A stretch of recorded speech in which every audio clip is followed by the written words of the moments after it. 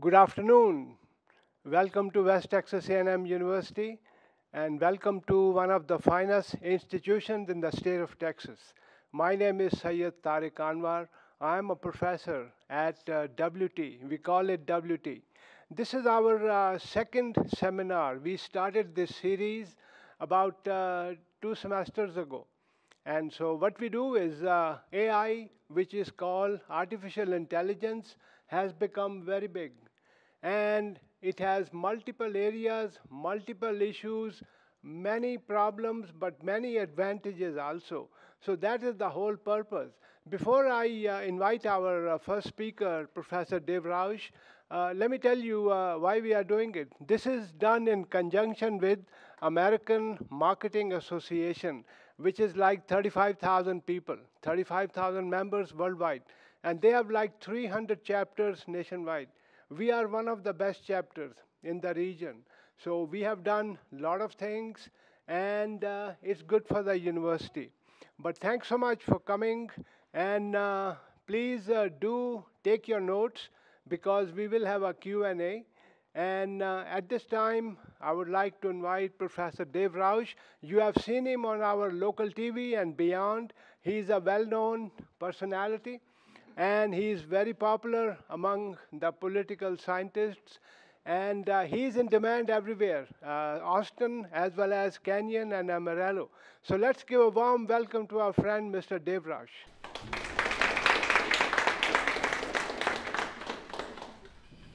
After an introduction like that, I always feel like I should be singing or something, which you don't want. But of course, now I forgot to remember how to turn this off so I can turn mine on. Political science, here we go. So, starting up this slideshow from beginning. So, I don't know how popular I am among political scientists. I know I'm not very popular among some members of Congress, but because they write me nasty letters. I have a folder. The issue there is that I'm not a big fan of term limits, and they are. So I tend to rub them the wrong way. But I thought today we'd take a look at a tiny subject, political science, politics, and artificial intelligence. And there's my title and all that stuff. Just to give you a little context, Rausch is a German word. I have German descent. And Rausch is actually the German word for drunk. No one ever remembers my last name, but they always remember Dr. Drunk. I never quite understood that. But anyway, so let's take a look here. Artificial intelligence.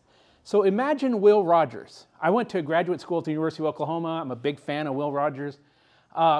If Congress had artificial intelligence, it might produce better laws than it does with real intelligence. Let that one sink in for a minute. That's an insult. Will Rogers is very good at that.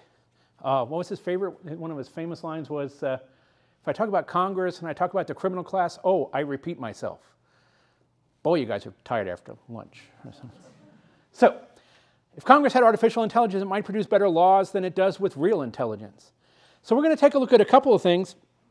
I tend to divide up politics and government as being different. Infuriates definitely my 2306 students, the state and local government students, because they see politics and government as the same thing. And I hate it. I'm probably teach one of the few classes on campus, other than math, where people don't hate it before they actually even start it. I hate government. And I was like, okay, I kind of like it. My dad was a politician, never won anything, but I'm going to take a look at AI and government. So there is a difference. That might be an interesting exercise. Ask something like a bot like ChatGPT, what's the difference between government and politics? Surprisingly, yesterday when I was playing around with ChatGPT, I did not do that. I hadn't thought about that.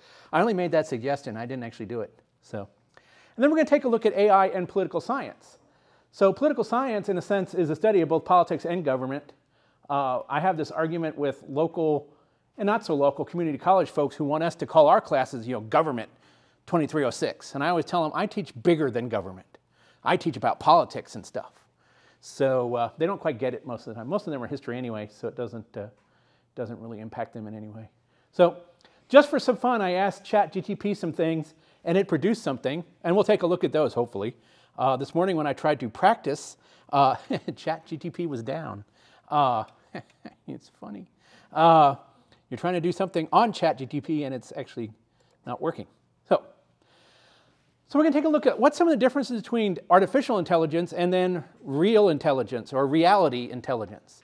Well, most of you probably don't remember Senator Joe Biden running for president in 1987. Those in your room who do remember Senator Joe Biden running, it's a small group probably. In 1987, he ran for president. And he had a tiny little mistake that he made, and I, of course, am not getting my notes on here. I actually copied my notes. Neil Kinnock, at the time, was the Labour Party leader in Great Britain. And what happened was, in a 1987 debate, candidate Biden, Senator Biden, quoted Neil Kinnock without actually saying, that's something that Neil Kinnock would say. So he cited him without actually, he quoted him without actually citing him. Where did I get that? So it made it sound like that was a Joe Biden statement, not a Neil Kinnock statement. And the media picked up on it. I thought it was very interesting. Now, I asked that question. I actually have my notes down here somewhere. So there was an interesting, Maureen Dowd of the New York Times wrote that American presidential campaign strategists admired the way it portrayed Kinnock as a man of character. And Senator Joseph Biden was really interested in this movie, so he became quite the Kinnock fan. The problem was, Kinnock, well, he made this, there was this debate in Iowa. The first caucus in the presidential campaign is in Iowa, traditionally has been in Iowa. And so they had a debate, does it say up here who the debate was? Oh, Michael Dukakis, Jesse Jackson, Al Gore, and others. And so he basically just, in his regular prepared statement, mentioned Kinnock without actually mentioning his name. And so after the debate, when the presidential candidate sat down, one of Biden's aides told him, "Psst, you forgot to credit Kinnock." I won't say what he said. In his hurry, he had failed to squeeze in the usual accreditation. He had to drop out. What I was trying to find this morning, and I guess this is it, the Dukakis campaign made sure the media got to know about it. So that's a good question. Let's say somebody today actually runs an ad that's created by artificial intelligence. So they call it misinformation. Aren't there lots of journalists out there, rummaging around trying to find stories, dig them out and stuff? No, not really. I've been working on this little research project looking at governmental structure created in the early 1970s. And just about every issue of the Canyon News has a long article about debates that went on in the Randall County Commission, the Potter County Commissioner's Court, all those types of things. Today, if you open up the Canyon News, I know more about Lubbock in the Canyon News than I do about Canyon. Which is why a lot of people ask, why do you still subscribe to the Canyon News? Because occasionally, like last week, there was a great article about all the debate of replacing Paul Blake on the Canyon School Board. Am I the only person interested in that stuff? Maybe. So why does this matter? There was this great story recently about how the DeSantis campaign faked some pictures of Anthony Fauci. You might remember him as everyone's favorite doctor from the COVID year-ish. They showed pictures of him hugging Donald Trump. And why would DeSantis run these ads? Well, it makes Trump look bad. He can do pretty good by himself. Oop, that's recorded. I'll disappear next week probably, but anyway, who cares? There they are. That's all artificial intelligence. Aw. There's a bunch of them. We can run through all of them. There's one. There's one. There's another one. Now, what's interesting about this is the three images of Trump and Fauci kissing and hugging are likely AI generated. Likely. That's like saying, when it rains, I'll get wet. Likely. It's likely I'll get wet if I'm outside when it rains. Likely. So I thought that was particularly interesting. Widely accessible artificial intelligence tools could fuel the rampant spread of disinformation and create other hazards to democracy. Those pictures of Trump and Fauci, who would believe that? Would any normal reading American believe that? You wouldn't believe it. I bet I could pass it around campus and I get, well, that's what I've always thought. I thought they were both gay lovers. Not going there. But couldn't you also use AI then to find AI? We've actually been looking at that as professors. You know, if a student uses AI to write a paper, can't we just feed it through AI to find where it is? In the good old days, last week, I use Google. So if I'm reading a paper and there's something that doesn't really sound student-like, I take that sentence and I plug it into Google and I find it. 9.5 times out of 10. So that one half the time I just gave up and decided to go to bed. So there's actually a journalism program. I feel like I'm advertising everybody else's school here. This is at the, I think it's the London School of Economics. London School of Economics and Political Science. They actually have a program called Journalism AI, which actually will teach journalists how to use AI for good, both in ferreting out information. When I was in high school, I always wanted to be like an investigative journalist. I grew up with Woodward and Bernstein. I thought I was more Bernstein than I was Woodward. I can never dress like Woodward. He looks too much like Robert Redford. I don't know why that is. Is that a really old popular culture reference I should stop using? So in political science, we have this thing called model legislation. And model legislation isn't all that bad. There's some groups out there that give give members of the state legislature legislation. That's their job. They're lobbyists. And in some cases, these bills look identical. So it could be introduced in Arkansas, Texas, Colorado, probably not, but Kansas maybe. And you see these bills and they're all the same. And there's been a lot of criticism of that. So is that any worse than having the Texas legislature introduce a bill written by AI?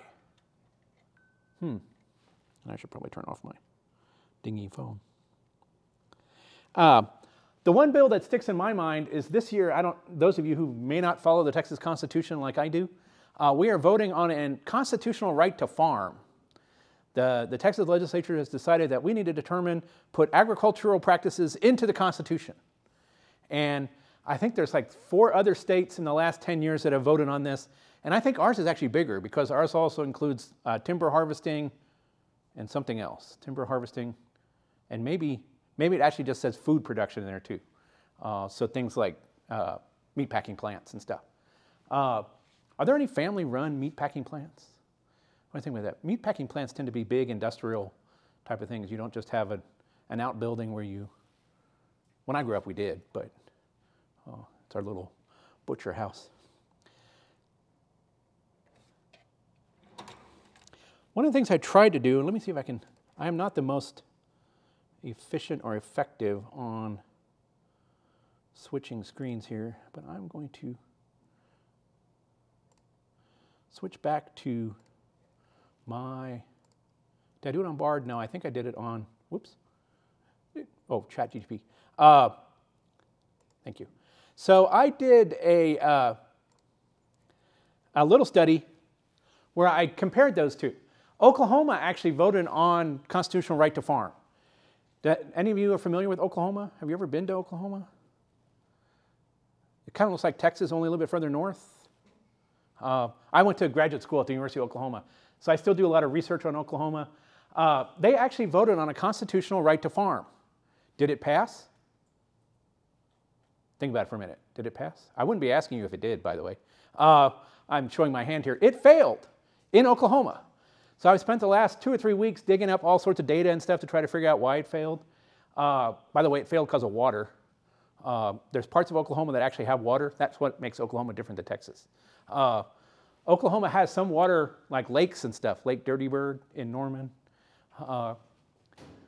When I looked it up on ChatGPT, I wanted to compare. It doesn't know anything because I'm using the cheap version. I'm not well, I guess I could have someone else pay for it, but I'm not a big fan of paying for stuff. So they only looked up at stuff since September 2021, or not since, up to September 2021. So that's a nice thing about my classes. When I teach my classes, most of my assignments are more recent type of things, like go to a local government meeting. And you can't have it look up a local government meeting from this semester because it's this semester, 2023. So I did that. I also did it on Bard. And Bard was kind of funny. Bard's is Google's version, Google Alphabet's version. Texas Proposition 1, 2023 in Oklahoma State Question 777. Interesting. It thought these were marijuana legislation. I'm trying to remember. Marijuana, I think, was 820, State Question 820 in Oklahoma. You might remember Oklahoma. In 2018, Oklahoma, 2018? Yes, 2018, Oklahoma allowed for medical marijuana. So if you get a doctor's note, you can actually smoke marijuana in Oklahoma. You can buy it. Though that was very interesting that it thought those two were, and it even talked about, Texas, limited possession of marijuana. Huh? So I actually did it backwards then. I gave it a little bit of help by asking what is State Question 777, and then that talked about it correctly. The measure was defeated by a vote of 60 to 40. And this one actually gives you a citation, Wikipedia. Don't you like when the web cites itself, essentially? Wikipedia. Oklahoma State Question 777 are both right to farm amendments. Now it got it right. Since I told it what it was, by having it look up what it was, it actually got it right. So this is very interesting. So it looks like Texas is actually a little bit bigger. Texas has established a process for determining whether a state law has a compelling state interest. So, things I do with my free time. Actually, that's not really my free time. That's part of my research. In the process of preparing this, I found a thing called prompt engineering. There's actually a process. You can get a certificate in this. How to write the prompts to get the best stuff out of ChatGPT and Bard. Now again, I did a chat search, what schools might be offering said certificates? Well, since 2021, there's been a bunch that have added. UT Austin has a program, UT Dallas has a program. I don't think Tech has a program. There's a bunch of Texas schools, Harvard, Yale, have programs on how to write those prompts, how to write the things in there to get the answer you want. And it's a science. I try to explain that to students. So if you're a member of the state legislature, are you going to spend a lot of time sitting there trying to figure out how to get it to write a bill you want it to look like? Or are you just going to ask a lobbyist? The student way of doing it is, why don't you just look it up on Google? It's just as fast. The only difference is it doesn't write it for you. You have to take the stuff you find on Google and put it in like sentence form. You can't say, Dr. Rausch, this is Google pay, Google search, blah, blah, blah, Google search, blah, blah, blah, type of thing. So there's actually a prompt engineering guide. So if you want to learn how to do prompt engineering, just go to Google and type in prompt engineering guide. And the guys who wrote that, or the people who wrote that, first of all, the guide is copyright 2023, so it's not going to show up in ChatGPT, or at least the cheap version. And so now one of the things I've been discussing with my wife, who's a librarian over in Cornett, is so if I find this great document on how the Portuguese Parliament works, can I feed that through ChatGPT and have it translate it back to English? And so my wife right now is cranking through what would be the copyright violations that I would violate there, and would I ever be allowed to visit Portugal?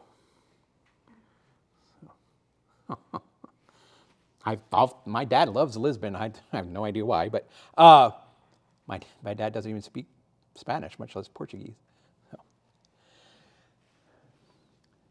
Like a good student, since Dr. Anwar only gave this to me 2 days ago, I typed his questions in to ChatGPT and I got some answers. We'll look at those in a minute. But one of the interesting things is I just had it search for ethics, AI, and political campaigns.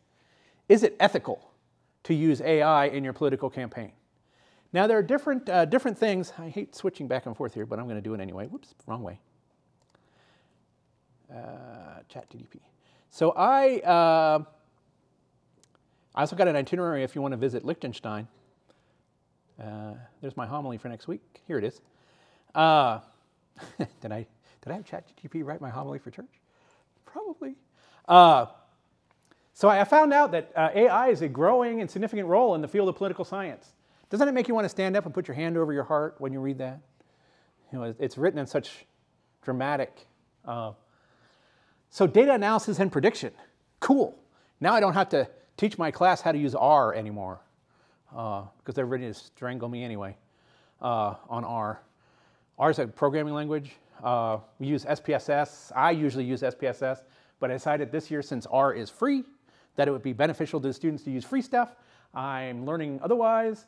But it does data analysis and prediction. So I'm trying to figure out, if I plug in that spreadsheet that I created on Oklahoma, will it give me the answer? What caused state question 777 to lose? I didn't have a chance to try this morning because I'm still putting data in the spreadsheet. Right? Social media analysis, that's something I've been trying to look at too. Is, for example, Twitter unfair to female candidates? That's always been sort of an interesting thing to look at, is Facebook. So the things you find on Facebook about female candidates, is that much more unfair than it is male candidates? Maybe sort of interesting to look at. Policy analysis, campaign strategy. When I when I finished my master's at OU, my dad actually gave me his notebook of how to run a campaign. Now, there are two things I learned from that. One is his handwriting is worse than mine. So I had to sit there and translate it into regular Rausch English. And so, but what's interesting about that is, really all it is talk to people. When my dad ran for office, that's how he would campaign. He would talk to people.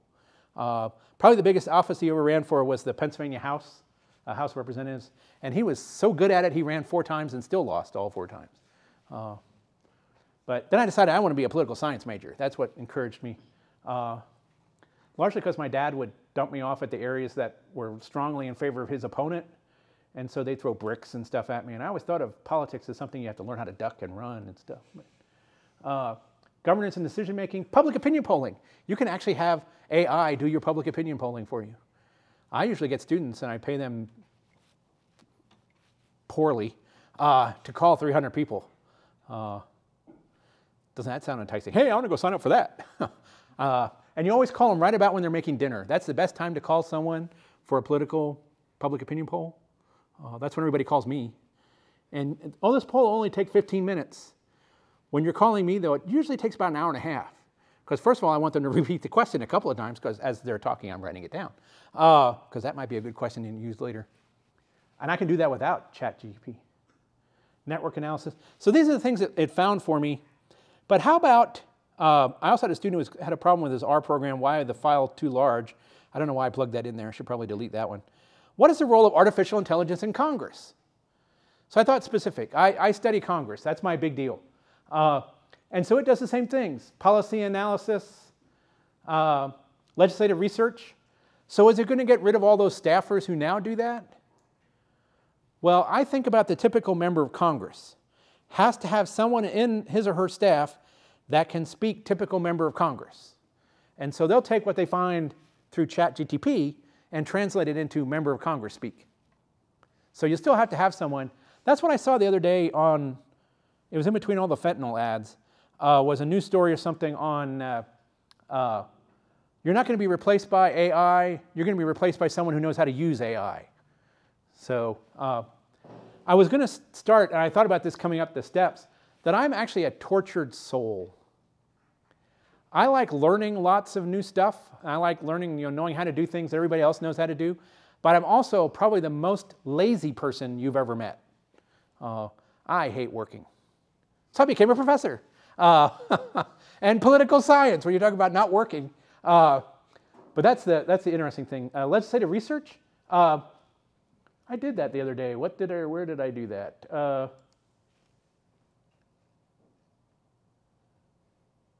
Talked about data analysis, Texas Constitution, partisan realignment. That was kind of interesting. I've been trying to research this guy named Fletcher Sims, trying to see who's in there. But that's not the good one. The good one was yesterday afternoon, I decided to, I do research on term limits, as I already pointed out. This is one of the things I always think is interesting. So I ask it something about term limits, and then I always ask it for its sources. Bard's a little bit more clever about how it presents it. ChatGPT just says, I don't know, go look here. I'm like, well, you're making me work. I thought this is supposed to be a shortcut. But the nice thing is, the Heritage Foundation, Term Limits, the Only Way to Clean Up Congress, not a terribly good book. U.S. term limits, the K Street. I know all those guys on K Street. NORC surveys and stuff. And then, of course, somewhere on here, BARD was my favorite yesterday. Why was BARD my favorite? I was looking for local governments. And I asked it something about what do I teach, and it told me. But where did it tell me that? Oh, here it is. What does Dr. Dave Rausch teach? So I teach courses primarily in the area of American politics, political institutions, and religion and politics. Very good, because it took it from my biography that's on the university website. So I knew where that was coming from. The thing that got me and actually had me tear up a little bit was Dr. Rausch is a highly respected professor, and his courses are known for being challenging and engaging. You haven't read my evaluations.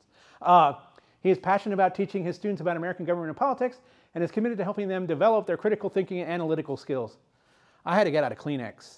I never sounded so good. But it will not tell me where it found it. I'm kind of curious who else said that. I was talking to the WT class folks, and they were thinking, see, notice I put that as a question. What is the source of this? Dr. Rausch is highly respected. I said, I apologize for my previous response. It's very polite. I do not have any reliable sources to support the claim that Dr. Rausch is highly respected, because there probably aren't any. But I have a feeling I gave a presentation or something at like the Excel one time, or I spoke to the Lions Club or something, and someone may have written it down and put it in a newspaper or something. I don't think it's on the back of one of the books that I have a chapter in. But and then just for fun, I decided to ask, as Dr. Anwar pointed out, what is political science? Since most people don't know. We actually have a whole class on that, Introduction to Political Science. So I'm not getting the 2 sign yet, so apparently I must be rolling all. Oh, I got the 2 sign. Don't ask for it.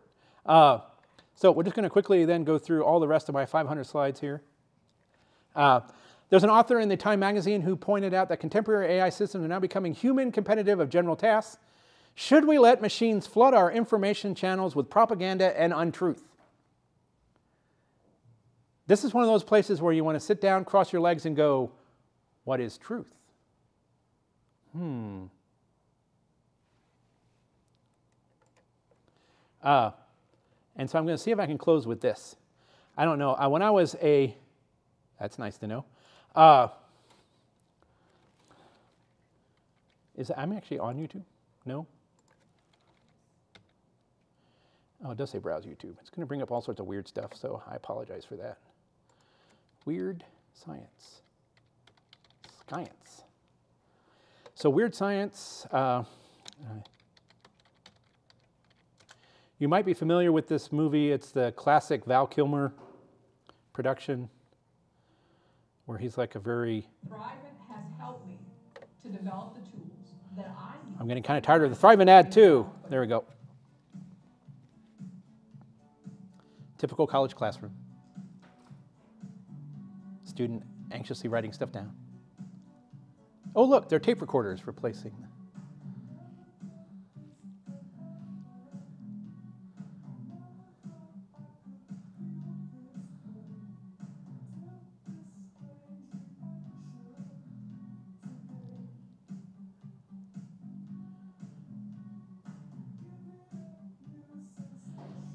So not only is the class tape recording everything, the lecture is actually coming in on a tape recording. So is this the future with, or is it the future of political science? When I go to a political science meeting, am I just going to see other people with tape recorders presenting their stuff? So, is there a future for political science? I guess would probably be the deeper question. I don't know. I certainly hope so. At least another 20 years of future. After that, it's everyone's ball game. So thank you very much.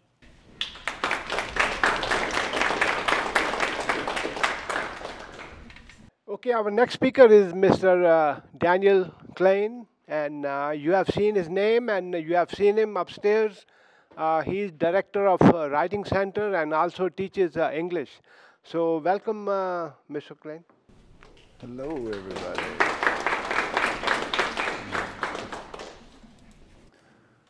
All right. So my job basically requires that I look at words all the time. And ChatGPT and I became best friends last spring. We got to talk all the time, look at all the words. I'm not going to bore you with our conversations today, but what I did want to talk about is what's actually happening currently in the field of writing and literature when it comes to AI. So the first thing is, how many of you have used something like Grammarly? Yeah. I'm just going to shake my head and pretend like that's cool, right? All of you have been using or introduced to AI. How many of you have typed something on your phone and all of a sudden the word is jumping out before you finish typing it? And you're like, that's a pretty good word, I'll use that one. Yep, you're using AI. So we already use it all the time in what we do, right? It's that predictive text, it's coming up with new words, it's whatever. I still like to advocate for the human aspect of teaching writing because story time, we have students that will come down to the writing center and they're struggling to come up with a paragraph, they're trying to come up with an idea. We'll get them brainstorming, we'll leave them alone for a couple of minutes, we come back and they have this beautifully written paragraph. We'll say, what inspired you to write that? And they're like, it just came to me. And then we'll ask them, what does it mean? And they'll say, I don't know. And we're like, did you write it? Well, no. Okay. Do you see the problem? The disconnect, right? You can have AI give you information, but if you don't understand the information, then you're not going to be able to articulate that to somebody else. So we're already using AI for things like Grammarly and stuff. There's very much cases in the United States where AI is replacing human instruction. How many of you would like to be taught by a robot? How many of you probably have been taught by a robot? Scary, right? You think that you're actually talking to a human and you find out that it's actually an artificial intelligence speaking to you or interacting with you. So this is already happening.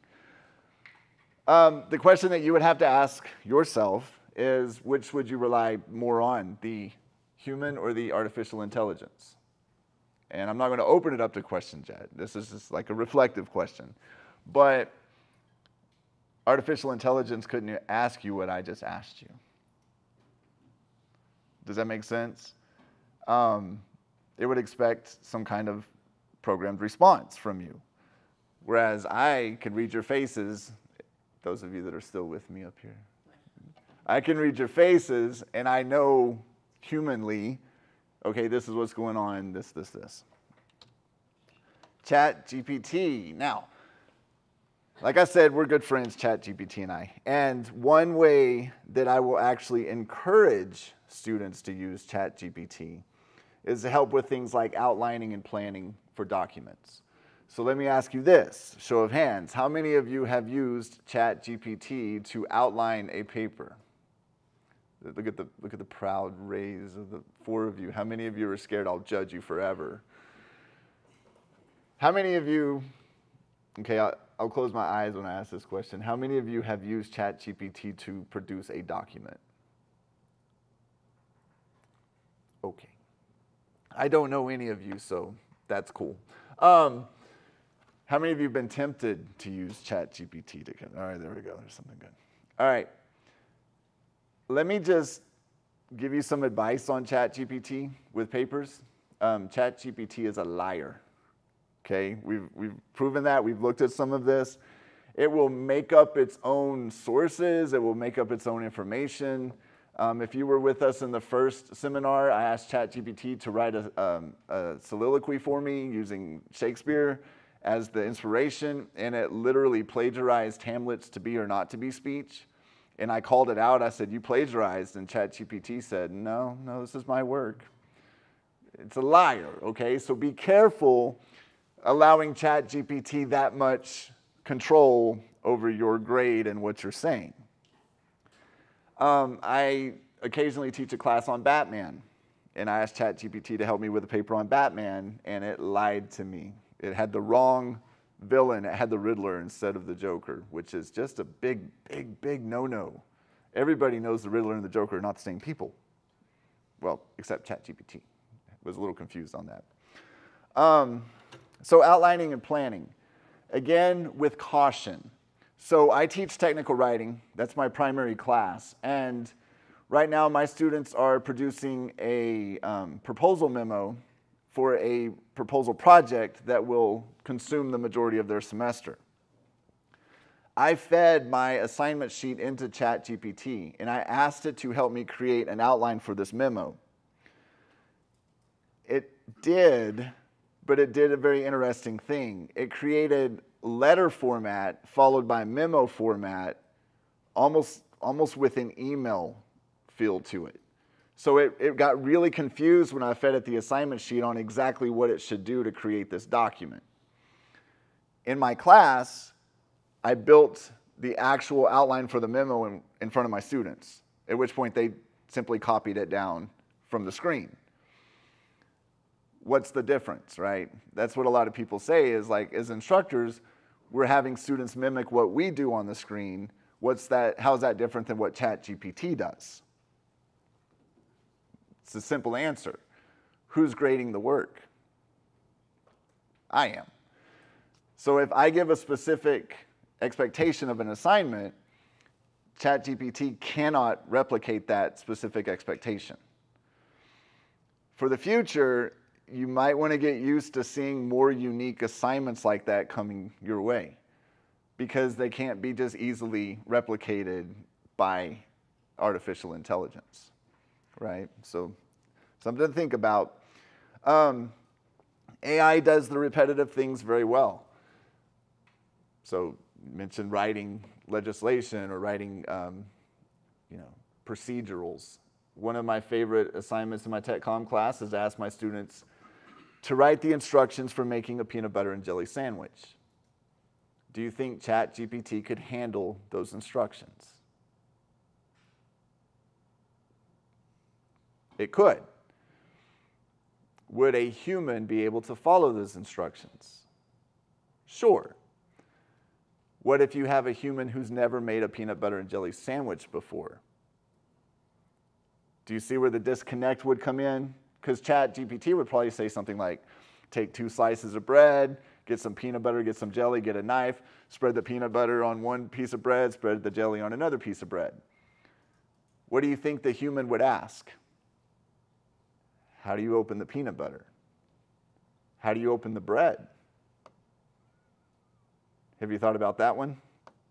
What kind of instructions would you give to a human who's never made a peanut butter and jelly sandwich when it comes to opening the bread? How many of you are thinking twisty tie? How many of you are thinking plastic? Which 2 pieces of bread, by the way? Do you see how these are human interaction questions?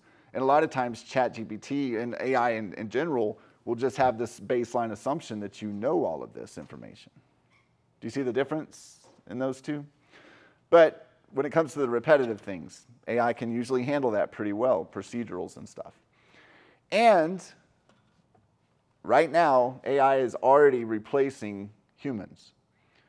For example, journalism is actually leaning on AI to write its articles. Is that scary or what?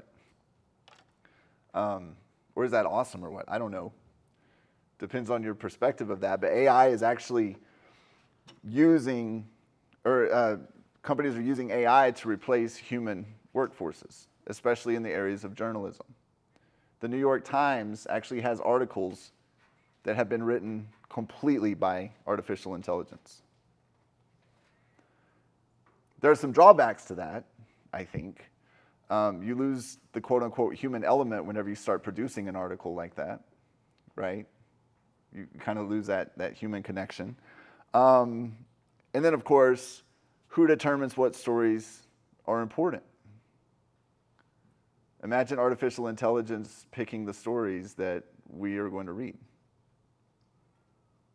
It's a little complicated, right? So I went out into the interwebs and I found this really, really cool article, a very timely article just recently published. Let's just open it up so I can show you how awesome this article is.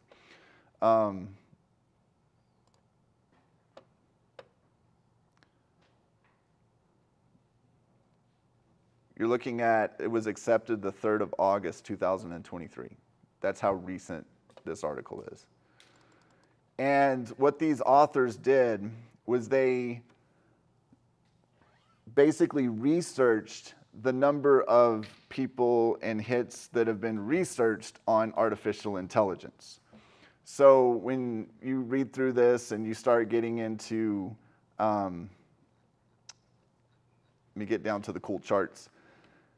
In the area of medicine, for example, there are more people researching the use of artificial intelligence in the area of medicine than in any of these other disciplines. It's fascinating. Look at the country that is doing most of the research when it comes to using artificial intelligence. The question is why, right? Why is the United States winning this idea of using artificial intelligence? What's going on there?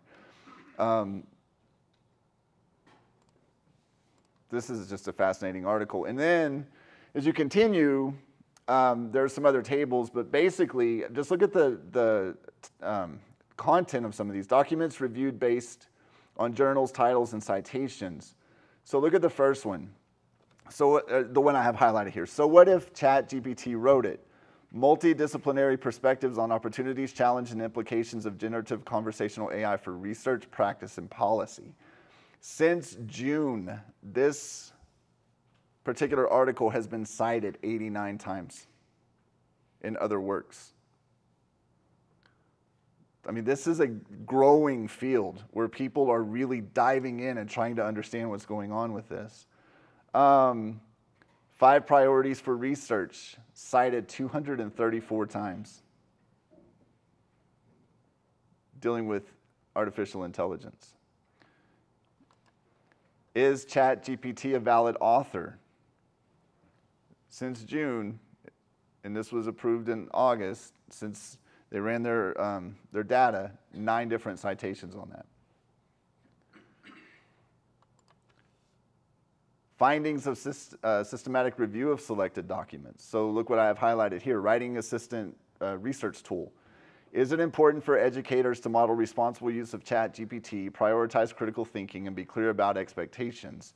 ChatGPT is likely to be a useful tool for educators designing science units, rubrics, and quizzes. This is from Digital Technologies and STEM research.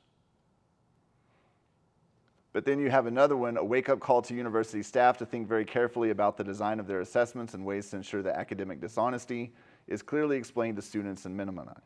How many of you in your classes so far this semester have had somebody talk to you about plagiarism and AI? How many of you have had a class that has supported the use of AI? How many of you have had a class that's absolutely against the use of AI?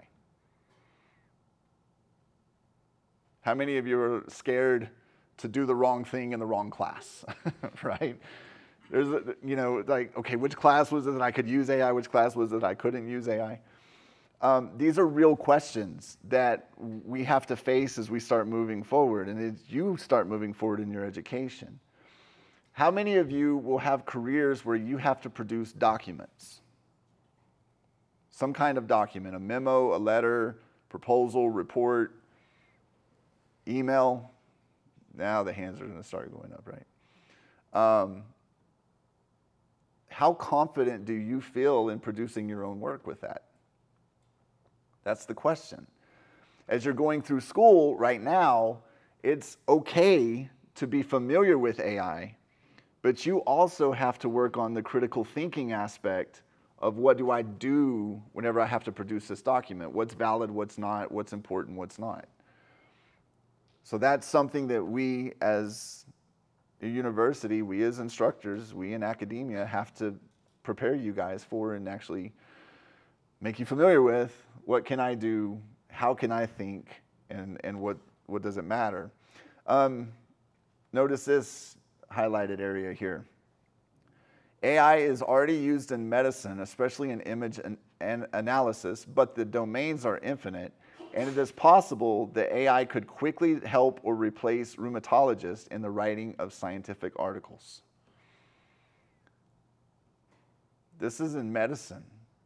And they're already saying that AI could replace the people that are actually practicing the medicine when it comes to writing the articles.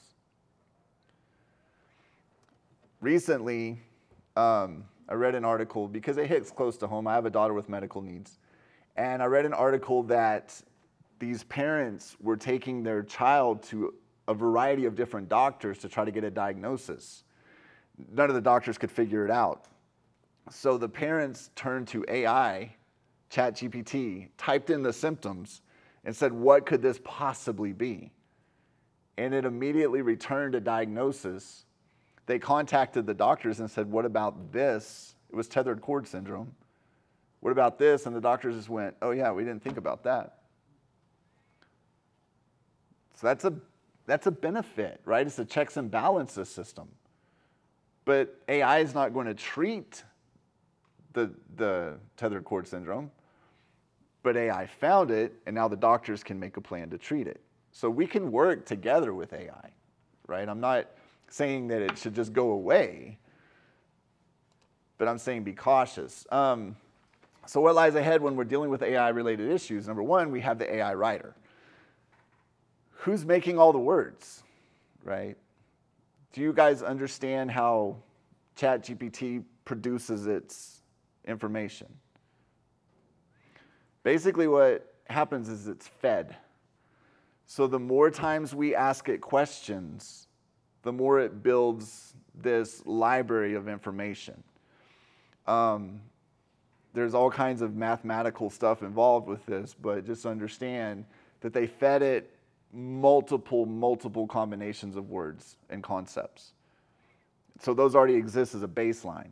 And every time we communicate with ChatGPT, that repertoire grows. So now, if we ask it questions about tethered cord syndrome, it's pulling in all of this new information to address and answer to that.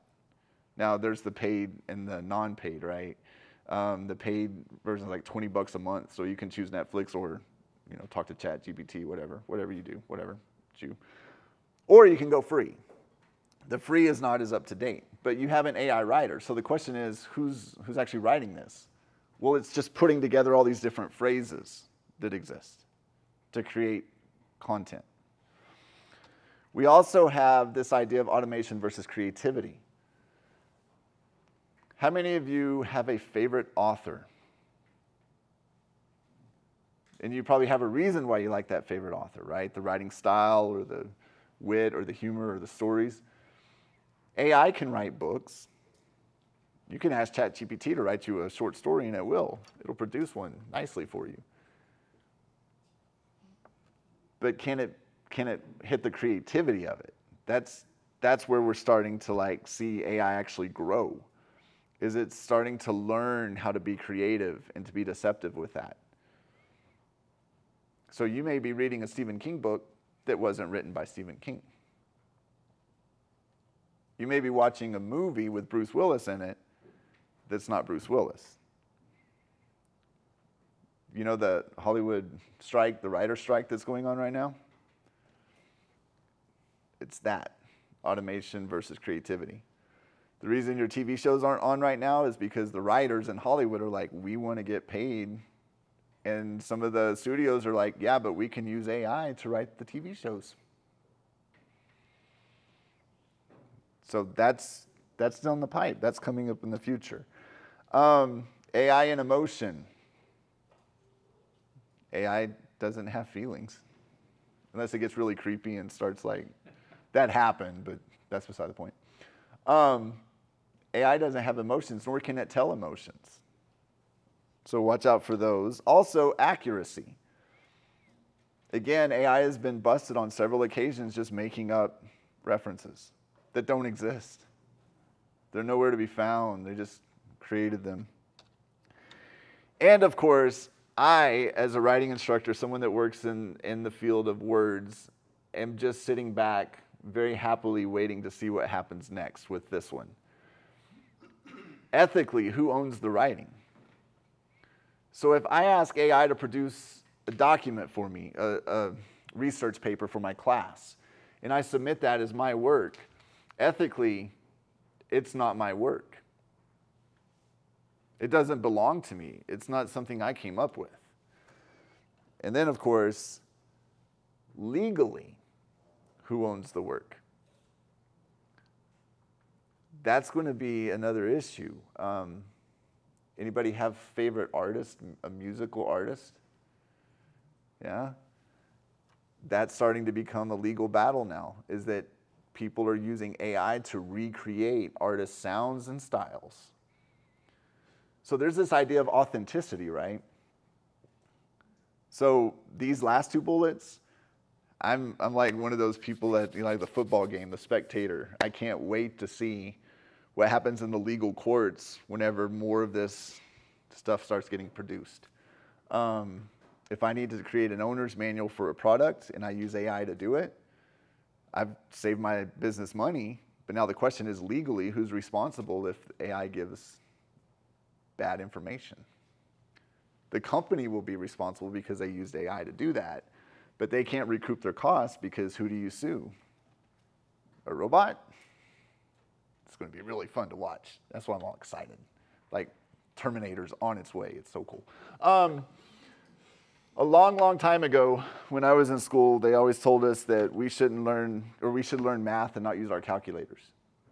And there's going to be a day when we don't have a calculator and we can't use it, and whatever. I don't remember what they said. I wasn't paying attention.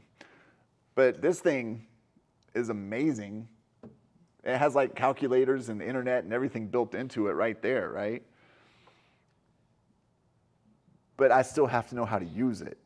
I still have to know which numbers to plug in, how to get the formula, how to get the correct answer. I can't just make it up. So that's my advice to you all as you start tackling AI is know how to use it. Critical thinking and how does it apply. There's the Works Cited. Again, if you want to read that article, some really, really good information on there. I would highly suggest it. And it's brand new, hot off the presses. Thank you.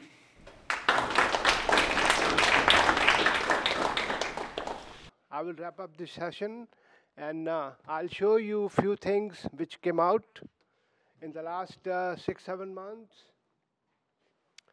This is Wall Street Journal, and Salesforce.com, ran this ad, and it says, if AI is the Wild West, who's the sheriff?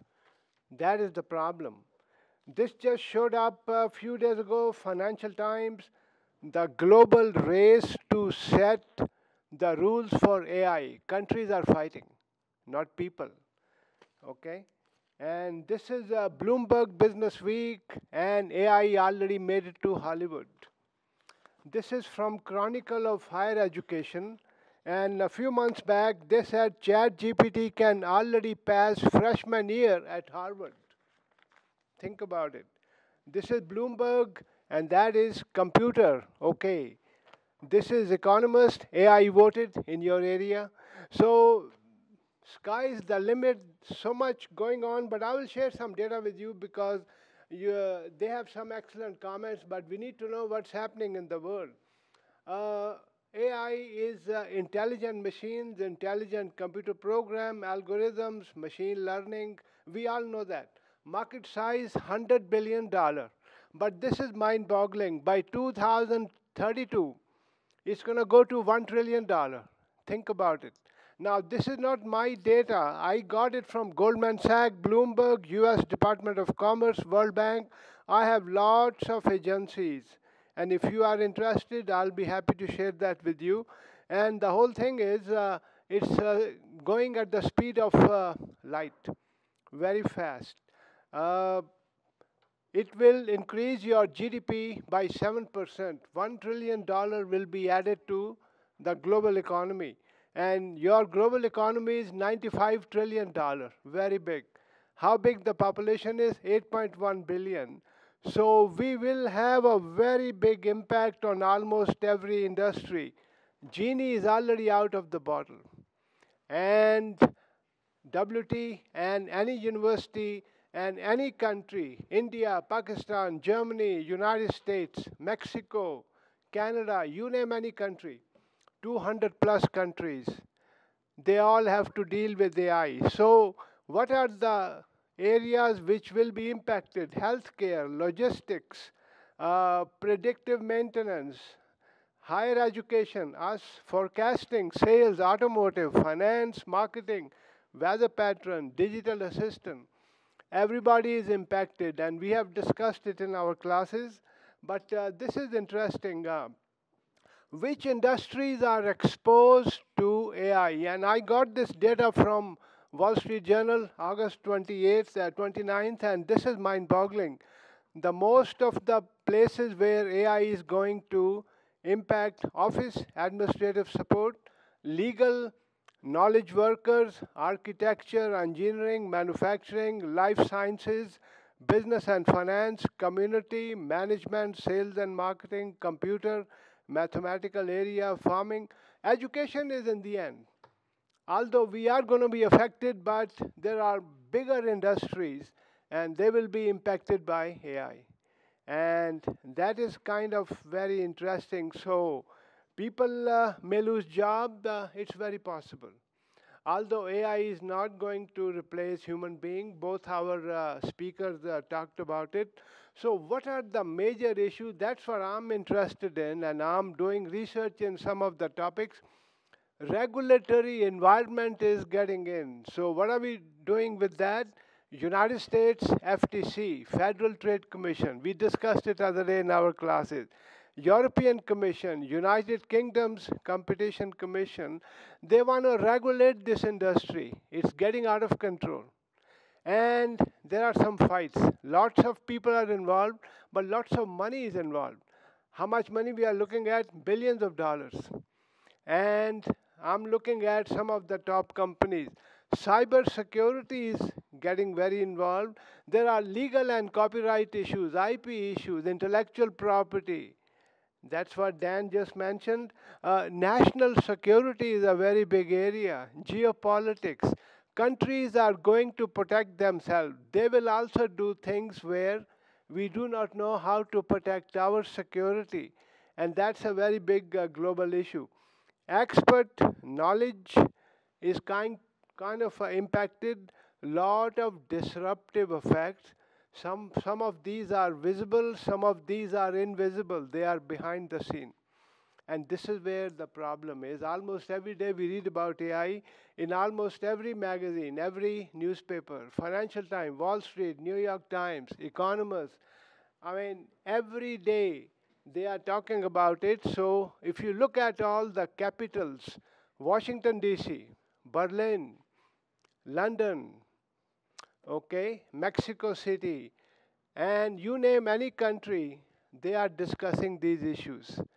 Some of these are behind the scene because of national security. Some of these are open. But many businesses are involved, multinational corporations are involved. Higher education is involved. Your university, our university is involved. A&M system, UT, Harvard. I mean, you name anything, it is happening. So these are all disruptive impacts. And one thing which I'm always concerned, coming back from the region which I come to, inequality is going to be a problem. Haves and have-nots. People may lose jobs. Wages may go down. As our speakers mentioned, if you eliminate some of the industries, people may lose jobs or their salaries will go down. So this is not something we have to, look at it every day. We have to deal with it. And this is where a lot of lobbying comes in. All the high-tech companies, they are very powerful. Go to Washington, D.C., you can see the lobbyists and all the other capitals of the world. So this is what we are looking at, but mostly wages and job losses. So how do we deal with that? I don't have an answer. Nobody got an answer. We have to deal with it, but I'm going to stop here because I want to make sure that this time we have 10 minutes and we will open this floor for your questions. So you have your mic, and then if you have any question, please stand up, introduce yourself very quickly, your major, and then you can ask our speakers or myself. Questions, comments? A lot of things are happening in the world. I'm Peyton Brown. I'm a general business major right now. One question I had was, so since AI is a kind of threat to cybersecurity for the most part, wouldn't it be also the kind of the solution for it, kind of like how it already checks our work to see if it's been plagiarized from AI and other stuff? Since you deal with political science. Yeah, I mean that's a good question. Just about everything when you search on ChatGPT will always have a little like a slug at the end that says we still need to deal with the ethical, security, and privacy issues. And I kept thinking about that in terms of allegedly there's some programs where you can take like a student's paper and actually load it into a AI system of some sort of chatbot, and it'll grade it for you. And I kept thinking that's wonderful. Until that one day when I forget to take off the student's buff gold card number, which is now floating out there, and I'll get this, the university now was it $350,000 for each instance of releasing student identification information? Whoops. Maybe we should make people buy textbooks. But anyway, that becomes a bit of an issue. So security is definitely an issue, and it's funny that you could actually probably find security leakage or security issues by using the same systems and stuff. You've seen the ads on TV about the home stealers, and regularly they have someone who does that, where he was arrested for taking the property and putting it in his name to get like mortgages and stuff, but it's really your property. So the best person to ask about that is someone who does that. So maybe we should ask AI how it broke its own security. I just think it's interesting to put the machine in charge of the machine, right? So yeah, if there are security issues and then we're using AI to find those security issues, again, I'm an advocate for there still needs to be some kind of human oversight to say, okay, I see what you're doing, I see what the issue is. That would be my concern. Okay. Other questions, comments? Yes, sir. My name is Brian. I'm a general business major. What do y'all see the future looking like with AI 10, 20 years from now? Have you seen WALL-E?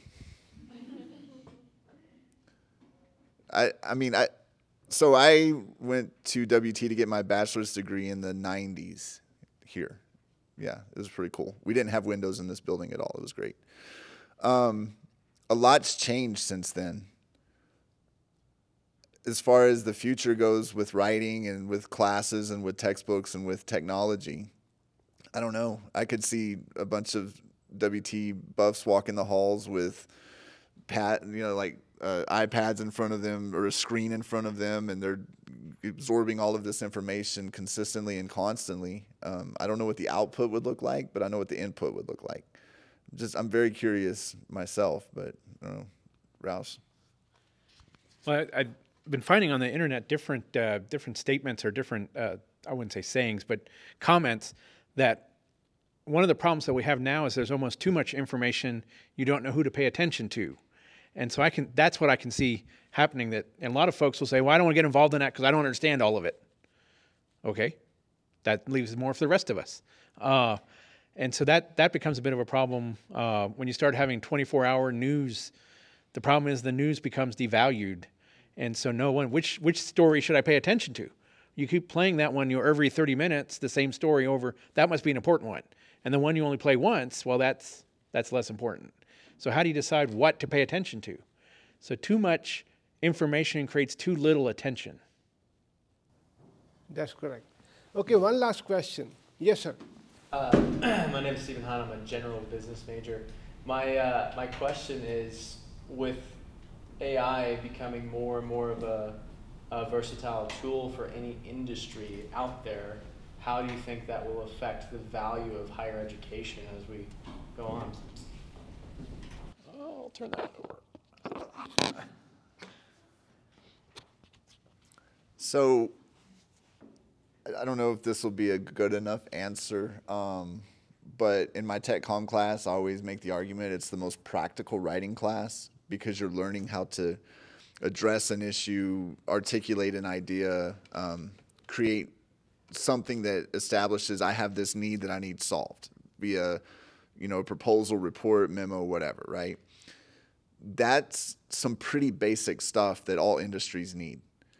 But if AI starts overtaking a lot of that, my concern, especially with higher education, which in all of our standards and even in the state standards, we're supposed to teach critical thinking, teamwork, problem solving, community investment, those types of concepts. I don't know what that's going to look like if AI starts doing the critical thinking for us. What purpose do we then serve? Why are you here getting an education if you can just have AI do it for you? So I don't know. Again, I like to go back to, I like to have value in what I do, and I like to have value in being needed in what I do. And if AI is doing that for me, what's next, right? So I don't know. I don't know if that's a good enough answer or if that even addresses it. I'll let you. I have a very good friend from high school who always likes to vote for the All-Star, the baseball All-Stars, and she goes through and picks the players based on how she likes their uniforms. So can you have AI vote for the All-Star baseball teams? Will it pick out which, well, you can't have the light blue with the red because they clash. And that's how she does it. She'll look and she'll see the player, oh, he plays for this team. I don't like their uniforms. So then he's the best pitcher out there. Why wouldn't you vote for him? But yeah, I do the voting that, and talking about AI voting, I always tell everybody, and I probably shouldn't do this on recording, that I study all the constitutional amendments very thoroughly, and I vote no on all of them. Is that rational? Is that, but Dr. Rausch, you should study all of them. It's like, well, I do. That's why I vote no on all of them. If you vote yes, it just encourages them. So the more you vote yes, you'll have to have more amendments to amend the amendments that amended the amendment. But if you vote no, you don't change anything.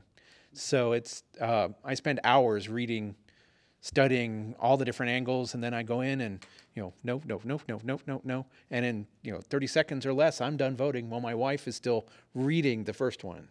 So, because she has to read everything. I don't think AI can ever replace my wife and myself. Okay, It would go nuts. if you have any question, anybody else? Yes, one last question over there. My name's Tori Traher, and I'm a general business major, but this is kind of more for Dr. Rausch. I guess, do you see in the future, since AI has access to any information on the internet, do you think it could potentially in the future start making better governmental and policy decisions than a human could? Because they could look at every government that's failed or succeeded and in turn. Maybe, only if we let it.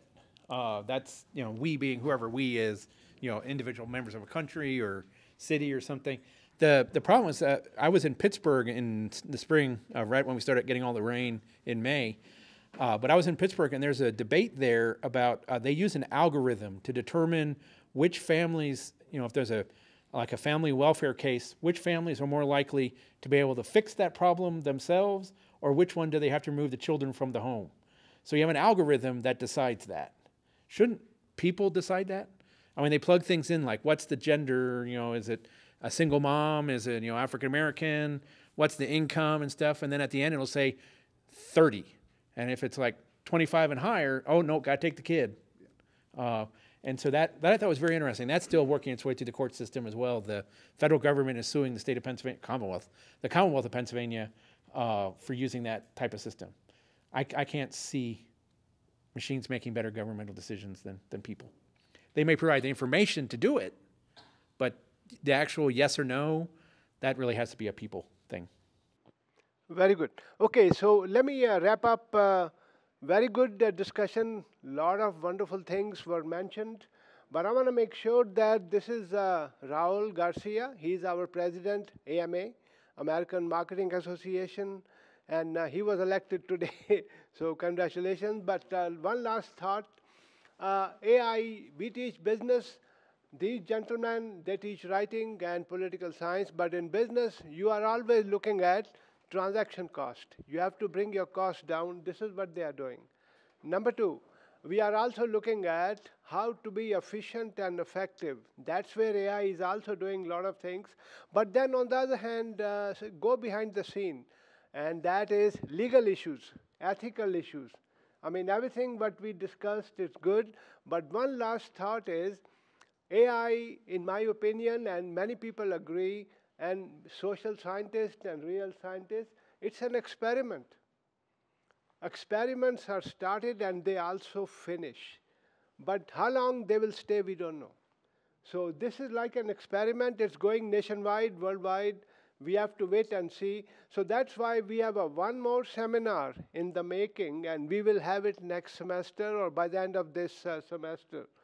And because there are so many changes happening almost every day, so we have to redo it one more time and to see that what are the things happening and what may lie ahead. But stakes are very high. So don't take it very lightly. Please do pay attention, because human beings are not going anywhere. Human beings are not going anywhere. We will still be here, but of course, machines may take over. You never know. But all the best. Thank you so much, sir, for your time. And thank you again. And let's give a hand to our speaker.